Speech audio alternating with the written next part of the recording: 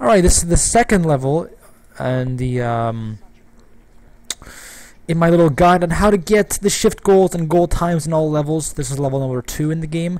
And really, right now, I'm just waiting for him to stop talking because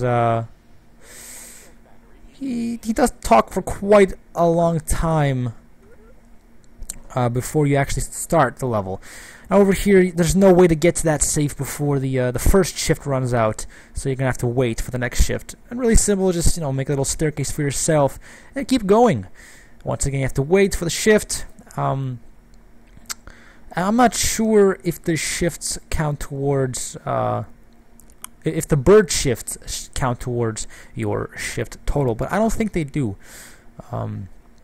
So that all you really have to do there is, be accurate. Like the previous level, this level is pretty easy as long as you don't do anything too stupid. Don't do any stupid mistakes.